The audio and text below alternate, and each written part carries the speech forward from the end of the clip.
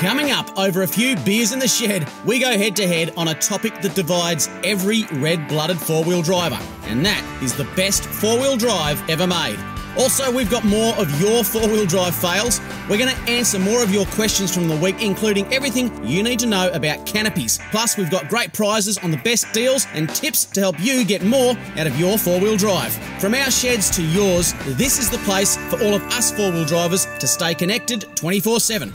G'day guys, and welcome to another episode of Beers in the Shed. Now, I've been spending a lot of time in the shed, as probably you guys have too. I've been doing a lot of maintenance on the four-wheel drives. I had wheel bearings on the bench, and the good news, like that was last week, and this week here, wheel bearings are not on the bench, they're in the vehicle where they belong. And so I've actually been doing a little bit of a tidy up. And that time of day where I've cracked a cold one, and I'm about to bring Graham on the line. Mate, are you there? Yeah, mate, I tell you what, I've been looking forward to this since last week, I kid you not. And I might have had an extra beer in the fridge before you rang me, but we're good to go, mate. We're good to go. Cheers, buddy.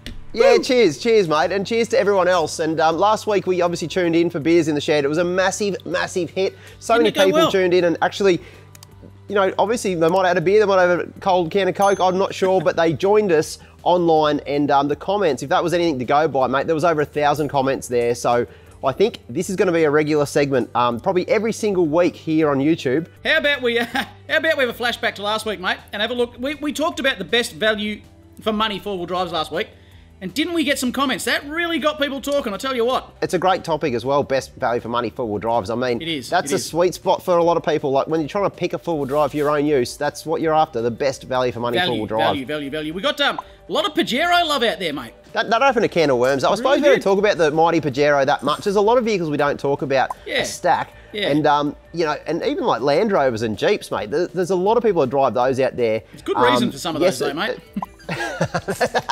Look, I'm gonna let a little secret out with you guys and the rest of the world as well, that one of the vehicles I've always wanted to do up is a Series 2A Land Rover. Pretty cool. Yeah, look, I haven't had that many beers, mate. Don't stress. It's that's true. It's a true thing. I've always loved those vehicles, and those Jeeps as well. Of course, they're some of the most capable straight out of the box. Yep. My first car I ever wanted was a TJ Wrangler, but I couldn't afford it. Simple as that. Another thing that popped up in the questions from last week was there was a lot of comments about the Toyota that was in your shed last week.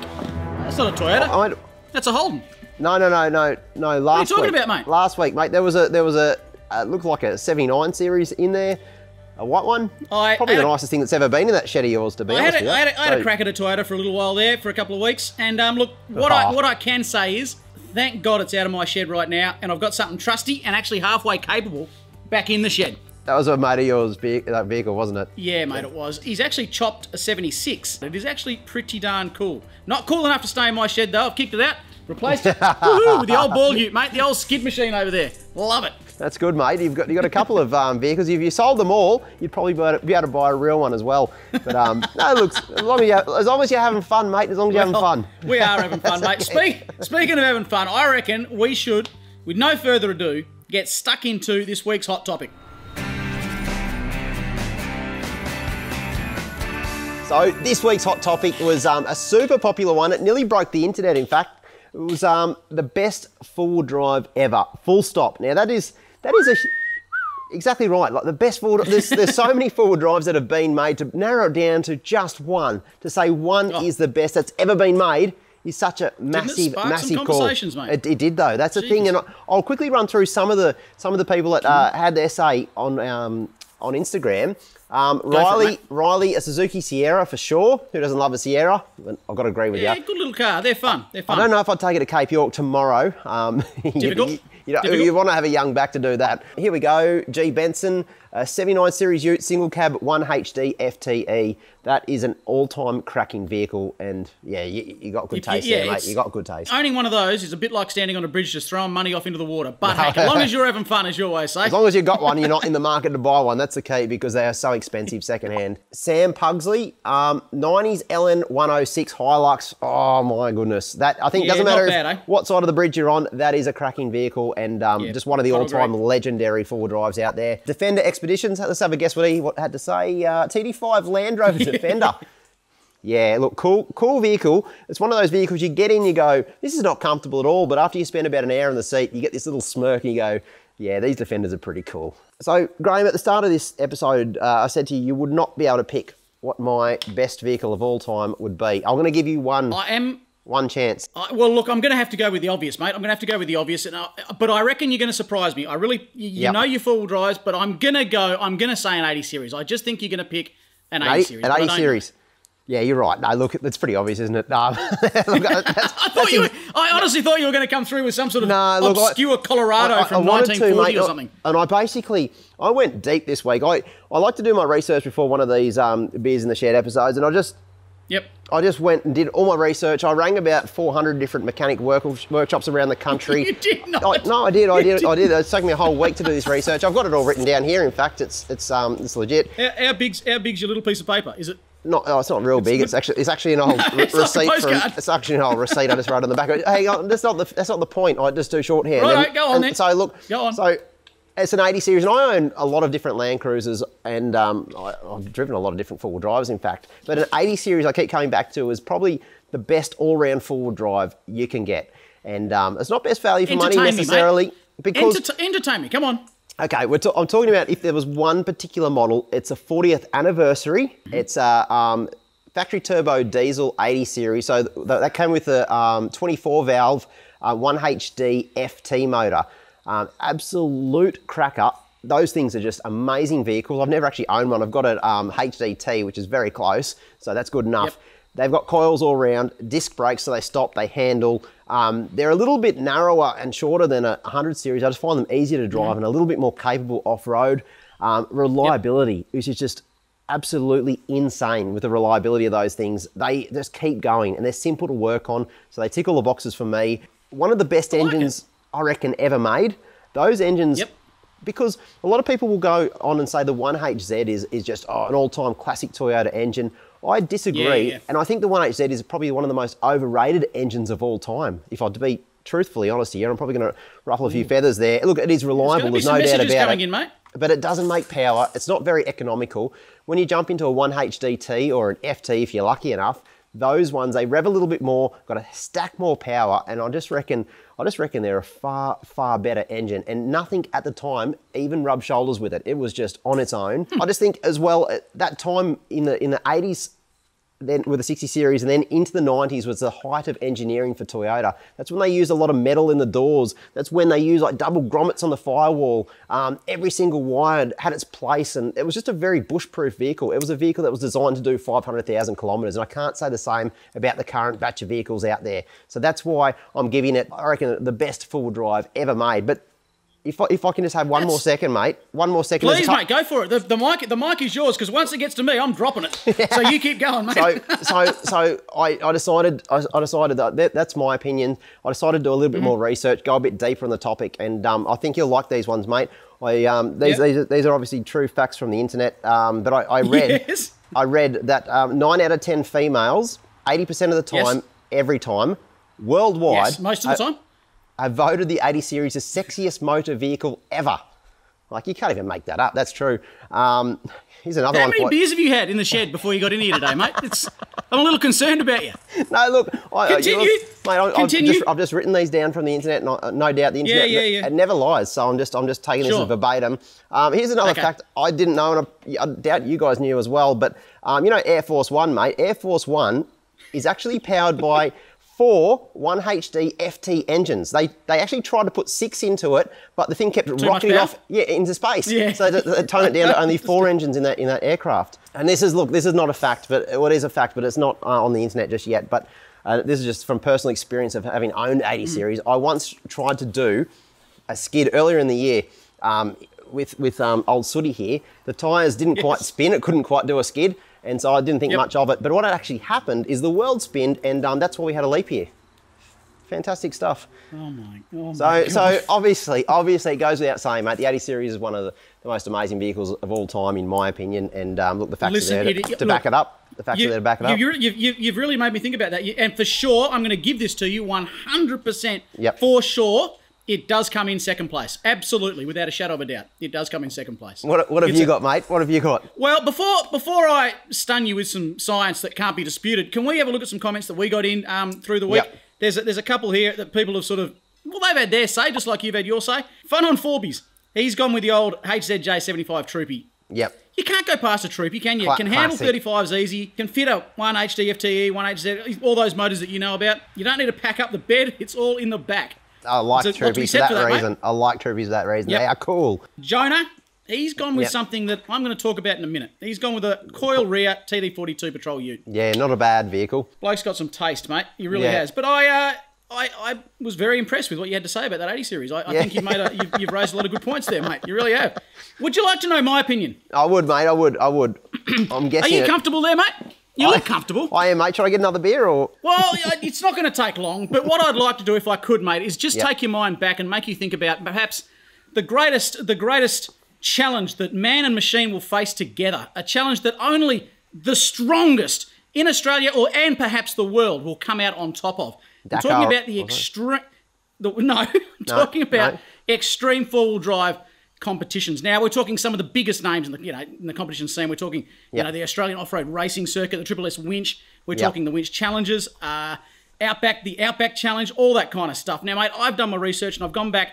I only went back 15 years because I didn't want to bore you. I've only gone back 15 odd years. In every one of those, every single division, including Class 7 and 8 of the Australian Off-Road Racing Championship, are dominated by patrols.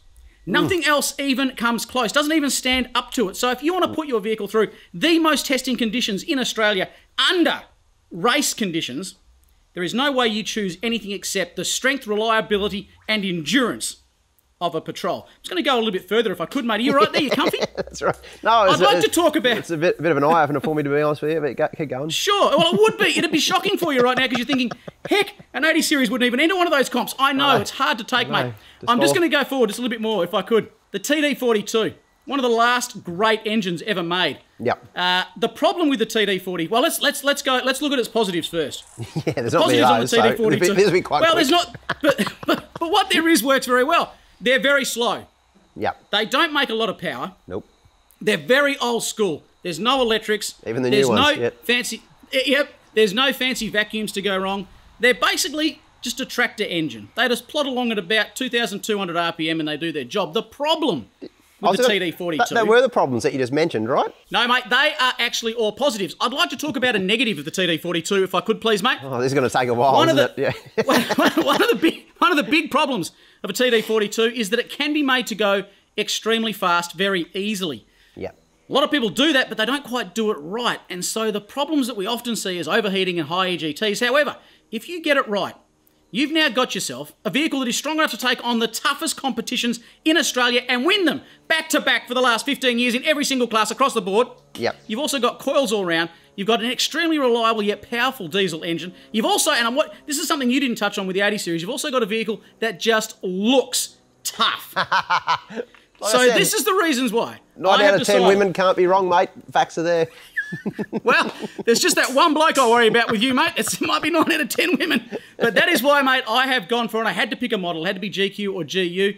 Getting a bit older, I like me comfort. I have gone with the TD42, last of GU Patrol, as the ultimate four-wheel drive ever made. Can't be disputed because it wins all the competitions. Simple as that. Well, there you go, mate. There you go. There you go. Look, there's a bit of food for thought anyway. I mean, look, I'll give it to you, Graham. For a forklift, that TD42 is just an absolute beast of a motor. In a four-wheel drive, might win competitions, but it won't get you and your family to Cape York. No, it will do. It'll do all that. it will do all that, and they are fantastic rigs. That's what we're so lucky about, to be honest with you. We have so many good four-wheel drives out there. Yep. That's just two of many really, really decent four-wheel drives. We heard from the guys on YouTube and on social media about how many good four-wheel drives are out there, from Sierras through to 79 Utes to all sorts of things out there. But at the end of the day, it's probably the vehicle that you currently own. If it gets you out in the bush, exactly right. It's the one. It's the one. It's the best four-wheel drive ever made for you. Couldn't agree more, mate. Couldn't agree more. You probably should save up and try and buy yourself a LandCruiser Series Cruiser. But anyway, look, up to you guys anyway. Mate, I think you're spot on there. I mean, have a look at what I've basically done in what's pretty stock. I mean, it's not stock, but the D-Max, we've taken that bad boy all around Australia. We've done some of the toughest tracks in Australia in that. So I think it really does just come down to what you want to use your vehicle for. And now that we've got that mid-alloy canopy on the D-Max, not only am I going everywhere in Australia, I'm doing it in comfort too, mate. Exactly right. And that, it really goes to show, the best four-wheel drive ever made is a very subjective question, and it's going to, rile people up. But whatever you do, make sure you have your say in the comments below, because we're keen to see what you think the best four-wheel drive ever made is. Stick around, folks, because coming up, we'll take you through our favourite viewers' rigs and answer the most popular questions of the week. Well, Graham, this sort of moves on to the next topic, mate, and it's very similar to the choice of your best four-wheel drive ever, actually, four-wheel drive fails. So here we are, we're going to look at the best four-wheel drive fails that have been sent in over the last week. Before we get into that though, we've got a prize to give away as well. For the best four-wheel drive fail, we're giving away a $100 Snatch gift voucher. So that way you can just jump onto the website and choose whatever you like, up to the value, of course, of $100. So yeah, one lucky winner. Let's get into the start though. Mate, have a look at this bloke here. You got to feel for him. Ray he looks like he's given up. He's got a little caption here. It says, "When 33s are too small, the bloody winch stops working." Look at him. He's just sitting. What else can we do? We'll all be there, sitting on the bank, just sitting there. And then he's got his mate over here. I don't know if he's his mate, but Rob is deep in the mud. And mate, we've all been there, and you got to feel for him. The poor buggers. That's just, well, you got to pay to play sometimes, don't you? Exactly right, mate. Exactly right. And look at this one here, mate, from 79 Series Boss. Damn. It took me a little while to work out what type of vehicle it was, because I'm not used to looking at the underside of my 79. Yeah. It's on its lid. That's, mate, do you reckon that's the high country? I reckon that's the high country. I think it is, mate. It looks, the photos will never do it justice, but I bet it was a big, steep, how you going? You'll like this one, mate. This is a TDI Golf. You know what they are, don't you, mate? Yep. Pulling out a 60 Series. We don't know for sure it's pulled out the 60 Series. Says it right here, mate. This? No, my mate's 60 Series got stuck. Had to be yanked out with my TDI Golf. So there you go, mate. Well, there's a little tip that if you want your 60 Series to perform a little bit better, just chop it just behind the driver's seat, and 20% better off-road. Fact. All right, that's embarrassing, mate. That's embarrassing. Look at this one here, mate. We should check this video out, because this is when everything goes wrong. Oh, dude. Where'd he go?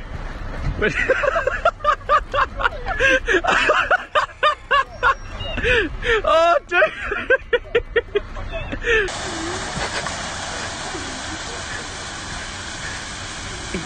Go.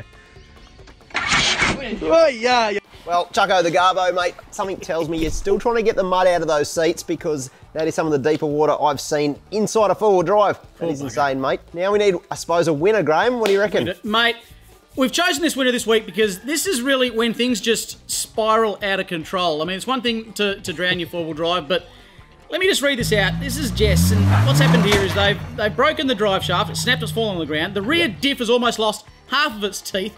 He's kept on driving by taking the rear shaft off, which makes a lot of sense, but he's forgotten to lock the transfer case, and he's also broken his transfer case in pieces. He says, "Live and learn," they say.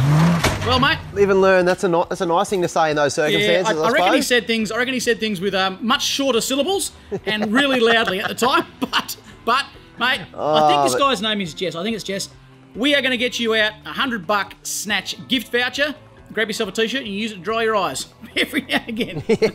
Well, I reckon that is a deserved winner of our $100 gift voucher to snatchclothing.com.au. So whatever you do, if it's going to help the situation, that was a very bad day off on the tracks. Going to Snatch Clothing and kitting yourself out with some of the finest threads, I reckon will make your day anyway. So whatever you do, make sure you keep sending your fails in, because there's going to be a regular section, and we love to hear from you guys. If we were to go through our fails, I reckon we've got 10 years of archive footage. We've got so many fails we've done ourselves. It's good to see you guys stuff up just like we do.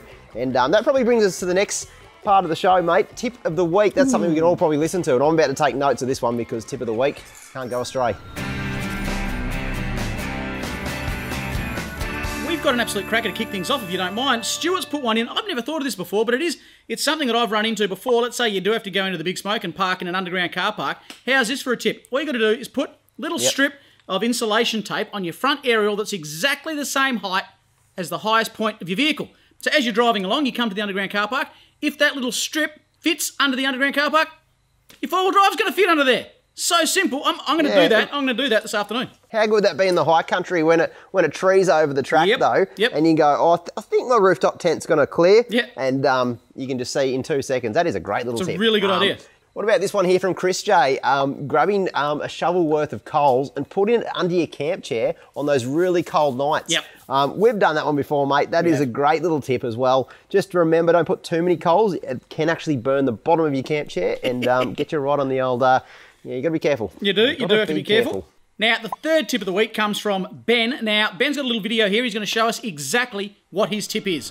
Hey guys, and g'day to the guys at 4-Wheel Drive Action. I've been watching your YouTube content, fellas, and this is my little tip for one of those simple things you can do to your car to make life a little easier in the bush. A big piece of low-density foam on the inside of the box door.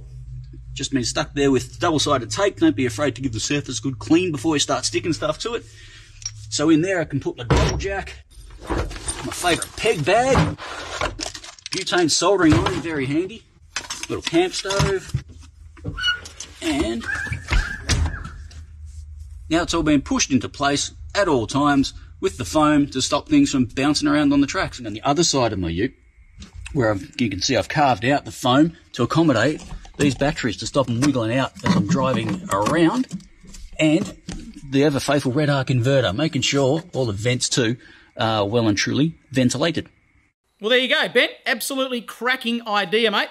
Shaun, what do you reckon? Absolutely, mate. I hate when things rattle around. Yep. What you need to do is fit a bigger exhaust pipe so the noise of the vehicle cancels out all those sounds and you never need to worry about it, I reckon.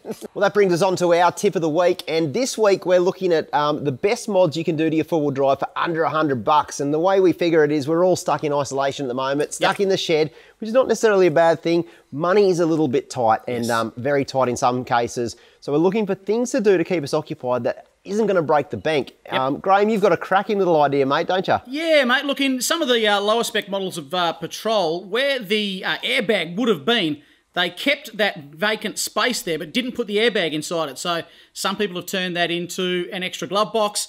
But what I've done, I jumped online and I bought myself a DC distribution panel. It's got SIG sockets, it's got USB sockets, it's all pre-wired, and I just put all the wiring in behind that little panel, screwed it in, and now I've got a whole heap of 12 volt that I can plug in whilst I'm inside the vehicle. Actually worked out really well, and I got that online delivered to my door for under $100, mate, and it took me a couple of hours to install it. So it's a really good little thing you can do. Couple of days, probably. Didn't take me a couple of days. Took me maybe a day and a couple of days. I swore a lot. I hope you got fire insurance in that Patrol of yours, that's for sure. I do. And a fire extinguisher. Look, that brings me on to my little tip. For a DIY mod that you can do in your shed, camp lights. Now, camp lighting is, I reckon, absolutely essential. It can completely transform your rig. And if you've ever seen the camp lights in the back of Sooty, I've got a couple of little Terralume lights in there. Now, I've got a couple here to show you. Now, check these out. These you can pick up for an absolute steal. Now, check those little bad boys out, if you can see those. These are the same ones that are running Sooty, and these are $29 each. So, you know, get two of them. Put them up on the tailgate like I did on the 80 series, and they give so much light out at camp. And I think they...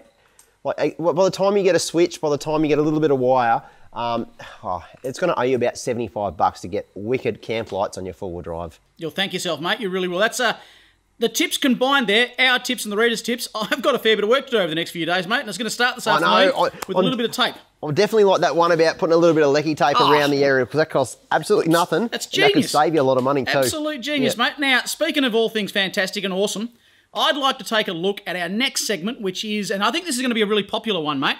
We have got Rig of the Week.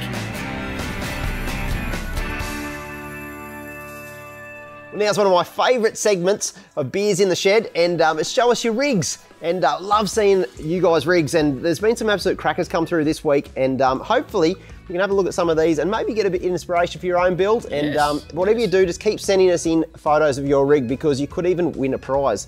Now, we'll kick off first with Shelley and her U-Butte Pajero. That's a cracker. I think it's an NL. Yep. It's an NL, and it's just got a stack of little modifications on it. They haven't gone over the top, and I bet that thing goes just about everywhere. And judging from the photos, she does go everywhere. She's not scared of driving it. Now, Shelley's nicknamed her 3-litre, 5-speed manual Pajero Magpie. And she reckons in the 8 years she's owned it, it's done every track there is in Tasmania.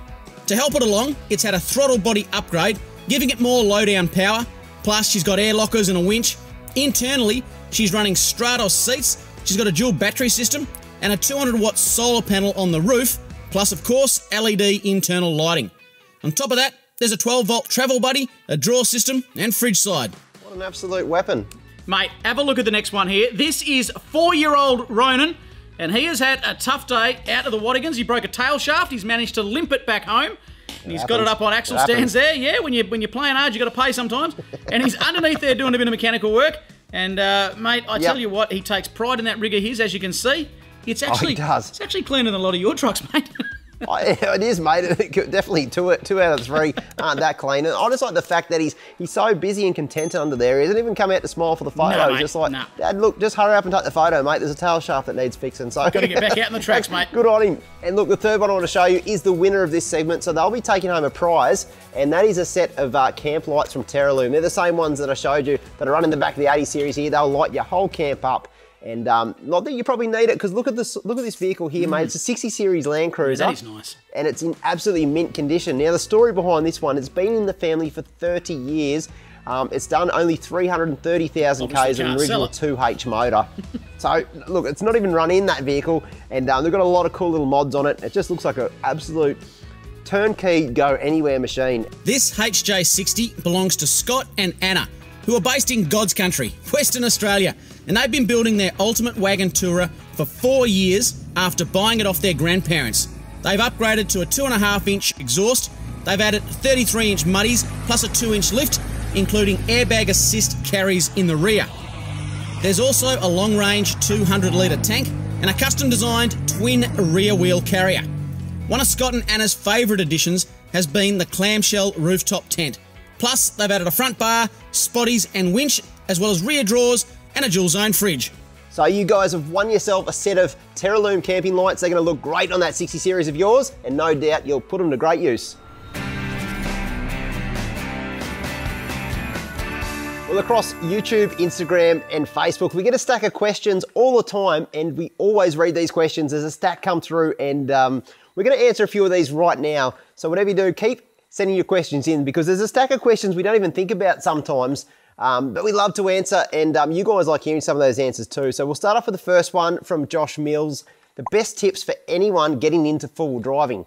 Now, for me, the best tip is to just get out there and do it. Now, that sounds pretty obvious when you come to think about it, but get out there and just enjoy your four-wheel drive for what it is. Now, if it doesn't have 35s and twin lockers, don't be under the impression that you need all those modifications to go and drive tracks. Just get out there on the beach, get out there on a few fire trails and just enjoy your vehicle. And then work up to what you want to use that vehicle for and modify it accordingly. So for me, it's just, I guess, walk before you run is the big tip there for getting into the four-wheel drive scene. Couldn't agree more, mate. And I reckon beach runs, like you just mentioned there, are one of the perfect spots to start off, mate. Yeah. We've got a question here from Max. And Max wants to know, he wants to do some solo camping, but he doesn't know what he should do to prepare. Look, I absolutely love my solo camping. And once you get used to being in the bush on your own and doing your solo trips, you never have to worry about waiting for mates again. You just go and do it. And if they're available, they come along. If they're not, they don't. But one of the things that a lot of people are very apprehensive about is being out there alone at night. So 2 tips I can give. For your very first trip, don't go going right out into the back end of the Blangalow forest, because you're going to freak yourself out. Keep it somewhere fairly close and local to your home. So you might have a national park that's only just down the road that you can camp in. Head down there so you kind of know you're in your home territory. And the second one that makes everyone feel much, much better at night, make sure you've got some comms. So if you're sitting in your swag at night and you've got your phone and you're chatting to the missus, or you're watching a bit of Netflix or whatever, it always makes you feel like you're much closer to home. Gradually, you can go further afield and get away from it a bit more, but those little tips will get you out there. Mate, when I camp solo, which is not that often to be honest with you, I play some good music by myself and have a couple of cold ones, and I find that that just makes the night very enjoyable, and obviously get a fire going. It's like someone to talk to when the fire's going. That's exactly right. That's or just sit there and talk to yourself, mate. No one will ever bother a bloke that's just sitting talking to himself, mate. They'll just walk straight off. Righto, Shaun, moving along, mate. We've got Squirey Hub here. He wants to know about adding a snorkel to his D-Max. A really good idea. He wants to know, he's got mixed info on going stainless versus plastic. Look, at the end of the day, what you're looking at there is airflow, and that's what you're probably trying to get your head around. The number one thing you've got to make sure you do when you add a snorkel to any vehicle, be it stainless or plastic, is that it actually clamps down to your airbox in a manner that makes it watertight. Doesn't matter what sort of snorkel you've got, so long as it's watertight where it attaches to your airbox. That's the number one thing. Staino doesn't bounce back if you hit a tree or the bank. It'll dent it, and it dents forever. Plastic, when you put it in the sun, will bounce back again. Some of the Stano ones are actually quite thick when it comes to, it's quite wide when it comes to airflow, so you might get a bit more airflow down through them. It really is horses for courses. The pricing, of course, you're going to pay a little bit more for a Stano one. You might not like the look of the Stano one, but look, at the end of the day, it stops water getting into your engine, and it can keep. That's the main thing, and it can keep cleaner air getting into the engine too in dusty conditions. But one thing I've found with Toyotas, the air boxes on the driver's side, and with the stainless snorkel, there's a lot of induction noise. Yes, if you got your window down, it's almost a nightmare to drive. Yeah. Okay. Yep. Some people like the sound of it. I'm one of them. I think they sound pretty cool. But if you're doing a lot of long distance driving, you can't put the window down because the noise is just too much. Yeah, so, something to consider. Something to consider. But either way, make sure that sucker is really attached at the airbox end. Mate, I reckon this question, you should go with this one because I reckon you'll have an answer for it. Oh, the best rookie mistakes we've ever done. Far out. There's been so many rookie mistakes. Like on every single trip, you'd think after a career that spanned at least 10 to 15 years in the four-wheel drive industry, you wouldn't make so many of those mistakes. But we do all the time. And I'm not too proud to say a few of them right now, at least one of them. Here's one. When I was driving in a bog hole once, my knee hit the transfer case, put it into neutral, and I thought I was bogged straight away because I was just revving, nothing was happening, got recovered, all that stuff, then went to drive off, still in neutral, and then I realised I had red face, all the boys were laughing. That's I'm also an honest forward driver. I'd tell everyone on the radio, oh, look what I just did. That's gold, mate. I actually did something very similar. Do you know the old trick where you unlock your mate's hubs? He thinks he's still in four-wheel drive, he's not. Mate, have you ever done it to yourself? I've got a beach very close to me here, and I came up one day, I got home, and I decided to unlock my hubs. What I'd actually done, I'd forgotten I'd unlocked them when I got off the beach, and I locked them when I got home. Bugger. So when I next went down to the beach, I unlocked my hubs, went straight down to the beach, and sank down to me diffs, couldn't realise why. I'd just played the prank on myself, mate. I've got one more funny story. It actually happened on the Balfour track. As you know, the Balfour track's got lots of deep water, and the camera car usually goes first. Anyway, it went in first, it got really stuck in some deep water. Water starts coming through the doors, in fact, coming through the windows. It's up to the seats, it's really deep. So I've jumped in there with a snatch strap. I said to the boys, look, I don't want to hang around long because I don't want to get water inside my vehicle. Let's just make this one of the quickest recoveries you can ever think of. So I jumped in there, we put the recovery strap on. I said, righto, 3, 2, 1, let's go for it. Bang, it came to an abrupt stop. Now that 80 series camera car was going nowhere. Had another go, bang. Would not move, and I'm like, far out, it must be so stuck. Anyway, I got stuck as well. So now we've got a taut snatch strap. 2 vehicles are stuck in a big water hole. We've got water just flooding in everywhere. Turns out that, Dorian, if you're watching, mate, our camera be gone. I won't mention his name. It'd be embarrassing. He had his foot on the brake the whole time, and it's just because he had water up to his knees. Like, I don't know, just in the heat of the moment, he just put his foot on the brake the whole time. So as I'm trying to recover him, I know he thought he had his foot in the clutch, and I'm just trying into it, and I just could not budge that vehicle. And we both got wet seats. So it's the one time a Toyota brake has actually worked, for goodness sake. Here's another question for Borgie. Question, the most common spare parts that you recommend when taking on extended off-road trips. And I suppose the best way to answer that is to get to know your vehicle. Every single vehicle is different, and what I'd recommend for one truck would be different. So if I was recommending something for a Nissan Patrol, for instance, it'd be a list longer than my arm. But for, say, something like my 80 series, I take 2 CVs, 2 axles, which are connected to the CVs. I'll take a locking hub. I'll take basically all the things I know I could break. I even take an alternator sometimes, especially if I like go to Tasmania or a place where there's a lot of mud, maybe Cape York, a lot of water crossings and things like that. I might pack an alternator, just all little bits and pieces, enough tools to basically do the job yourself as well. And that is a pretty good starter kit for anyone wanting to do remote area travel. Couldn't agree more, mate. One other little thing that a lot of people don't think to take is a manual. If you've got a manual for your four-wheel drive, you might break something you've got no idea about. But if you can sit down by the side of the track with your manual, you might just figure it out. And you can pick those up as a PDF form, put them on your phone or maybe on your iPad or something like that, and you've always got your driver's manual, your vehicle's manual, sorry, with you when you do go somewhere. So if you do break something, you can always figure it out, mate. Now, look, we've got one more here, and it comes from, funnily enough, G Moore. Now, very timely, because G Moore is asking, he's thanking us for the vids, he thinks they're awesome, about to get a new tray for his ute.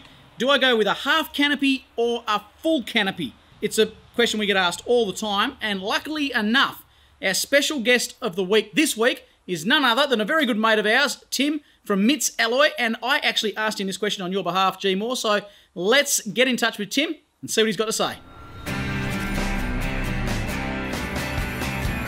Timbo, got you there?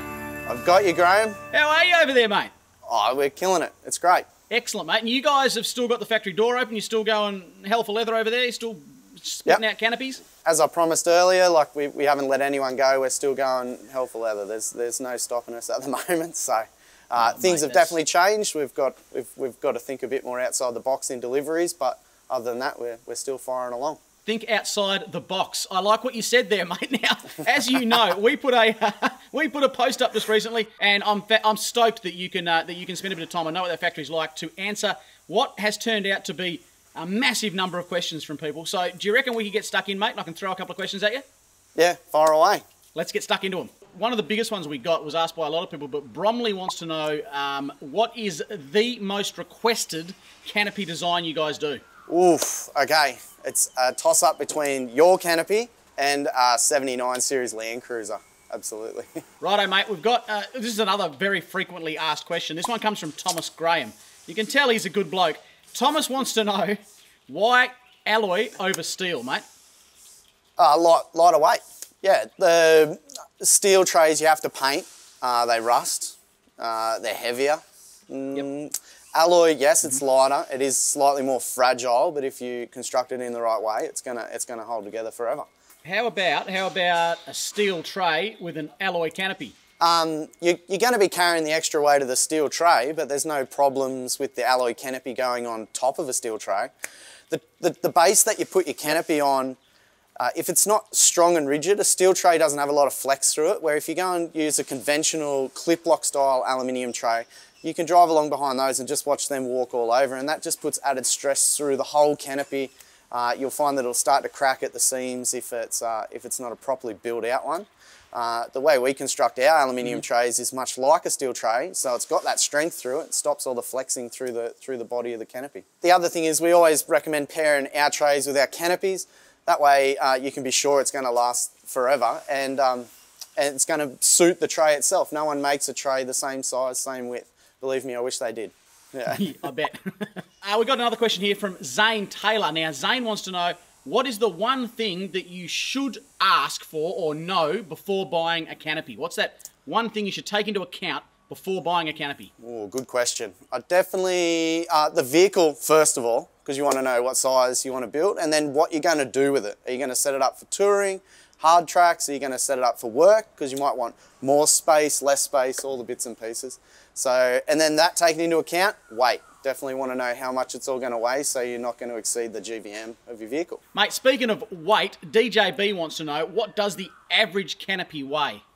Around 100 kilos, empty weight, and then you're looking at about 135 kilos for a tray base as well. So, yeah, just depending on how big it is, of course. The more material, the more the weight goes into it, but we use the minimum grade material that we need, or the minimum amount of material we need to keep it as strong as possible. So when you're looking at something like the D-Max, by the time you take that entire tub off, plus the canopy off the back of it, you're really not adding that much weight to it at all. No, without a fridge slide and tyres, you're looking at around 350 kg, including the box and everything. But even the setup that's on yours is shorter again, so you'd probably be a few 20, 30 kilos off that.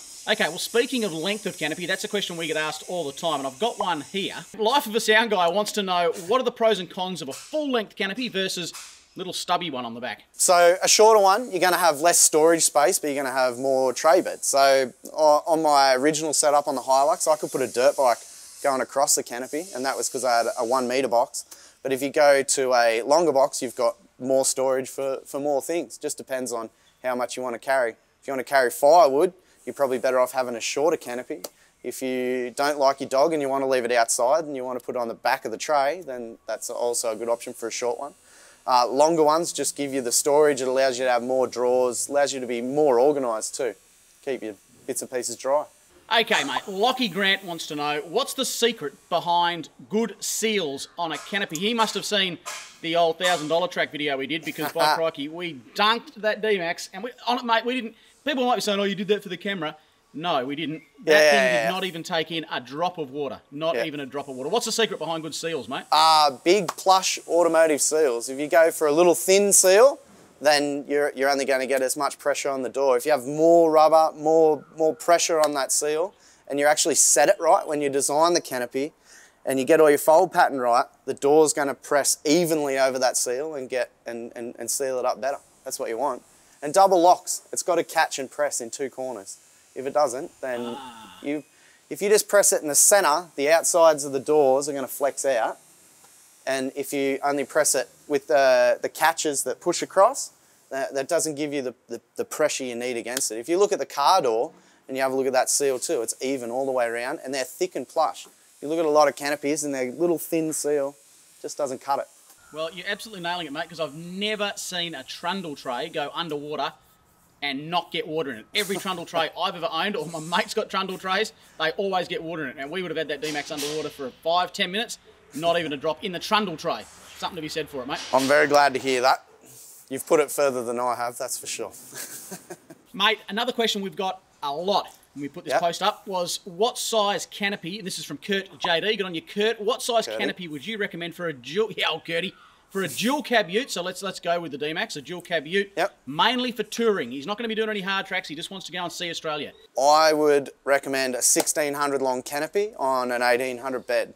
That way, if you're going to put spare tyres, because you're touring, you're going to be remote, so you're going to want more than one spare that's under it. You can put a spare on the back, but you're not going to have all that weight behind your axles. That's definitely a big no-no. You want drivability. And then the 1800 tray package with the under tray boxes, you get longer boxes under there, you get more storage space. And the 16 is just the perfect size. That's what's on our HiLux here that you've seen on the episodes we take away. And that place, that goes everywhere. You've put that through its paces for sure. Jacko has anyway. Yeah, mate. Yeah, absolutely. Righto, mate, got a curly one for you. It comes in from Bubba. He wants to know if he's going to go out and buy a brand new dual cab ute off the showroom floor, and he wants to fit a custom canopy, obviously it emits alloy, how does he go about avoiding throwing out that back end that is going to come with the vehicle? It's a good question. So let's talk in HiLuxes, because HiLuxes, there's a pretty clear range there. The SR5 HiLux, you're always going to get a tub on the back, but if you want all the fruity sensors and cameras and things like that, that's what you might need to go to. The SR models, they can be spec'd without a tub or a tray. They just come as a cab chassis. So the cab chassis comes clean and clear. If you order it direct from the dealer, you can roll it into their finance. So they'll finance it through whichever finance options they've got available. And they can also, if it's a brand new car being shipped into the country from the factory, they can route it through the bodybuilder that you want. So we have router numbers with all the major car brands. So if, say, someone buys a Toyota and you live in Perth, you can get it routed through Newcastle. We can fit the canopy and tray to it, and then the dealer will pick it up from here and deliver it straight to you in Perth. I did not know that. So that saves on shipping, it saves on hassle. Yeah. But as long as it's not on the lot, you've got to make sure that they're delivering it through the yard, and we're good to go. So the routing numbers, and all the car firms do that because they ship so many cars. Yeah, it's good. Well, I'll be. That's a really good tip, mate. Thank you so much for answering these questions. I know that factory is lickety-split daily in there. Can you say g'day to everyone in the factory for us? Will do. Give 2 thumbs up to all the guys in there and the girls in there. And, mate, I will see you as soon as I possibly can back over the East Coast, eh? I know. That'd be great, mate. Look forward to it. All right, mate. Take care, and we'll be in touch. All right. Cheers, bud. See ya. Awesome to hear from Tim there. You know, he put some points forward there that I'd never even thought of when it comes to putting something as simple, what I thought was as simple, as putting a canopy on the back of your four-wheel drive. So thank you very much, Timbo. Can't wait to get across and have a beer with you. Speaking of good quality, mate, it probably brings us to our deal of the week. So, mate, last week's deal of the week just absolutely went bananas. I think it was some kind of record, mate. We sold out within probably about 2 days. So to try and keep the deals right up there, I thought about offering a deal that is very cheap, very affordable, and a good way to personalise your vehicle and show that you're part of the Snatch crew at a very, very small cost. So we've got a sticker pack, which is our deal of the week this week. It's a cracking sticker pack. You get yourself a magnetic stubby holder, which is a good thing. Chuck it on your vehicle. You'll never lose it. You'll never lose it. You nearly live in that thing, mate, and you probably would if you could. And you'll get yourself a windscreen sticker, a couple of the big stickers, a few bumper stickers, the whole sticker pack. You'd normally have to spend over 50. It'd cost you over $50 for that one, but $39, which is an absolute bargain. So just while stocks last, that is on the Snatch website, snatchclothing.com.au. And jump on that one before it all runs out. Absolutely, mate. That's an absolutely cracking deal of the week, folks. Take advantage of that because that will run out if the last one is anything to go by. And heck, who doesn't like a big old Snatch windscreen sticker across the front of their four-wheel drive? Lets people know exactly what you're into. Mate, I reckon that I'm just about done. I've got to get another beer in a minute. Brings us Yep. to a bit of a close. That's Beers in the Shed for a week, mate. It's been fantastic, and I've absolutely enjoyed this one. I love hearing from you guys. Whatever you guys do, just keep commenting, keep asking questions, because we go through them all. And if you're lucky enough, we'll actually feature them on next week's Beers in the Shed. If you want to be involved, commenting is one thing, but if you want to send us photos or even videos, that's even better. And something tells me the guys that put a little bit of effort in are probably more likely to win a prize. Ooh, I reckon. Sneaky behind the scenes, eh? You're getting a bit of favouritism there. I reckon so. And that brings me to another question that I suppose we get asked nearly every single day on all social media platforms. That is when the Dirty 30 episode is going to drop. And for you guys, you're very lucky, because this week on Thursday, that's when we go for the next episode of the Dirty 30, and it's an absolute cracker, mate. We go through people really detail. want to see that? You sure about this? They do, mate. They do. Really? My inbox fills up, and look, it's a build like no other, and I suppose that's what people get excited about. A lot of people in the four-wheel drive industry these days get a 79 series, put a bull bar on it, a set of spotlights, and call it the ultimate build ever. And I disagree. I reckon if you want to go full custom and check out this build, it's wild. This time we'll show you the interior, which we haven't really shed too much light on the interior just yet. And let me say, the guys at Cruiser Consoles, oh mate, they've done such a cracking job. Next level. It's just out of this world. So it's a little mix of old school with a fair bit of new school, and it's just one You know what build. I can't wait to do, mate? I can't wait to go on and I'm being honest here, I can't wait to go on a trip with you, and I'll sit in the passenger seat, and I'm going to eat spaghetti bolognese whilst I have an ice cream and a thick shake.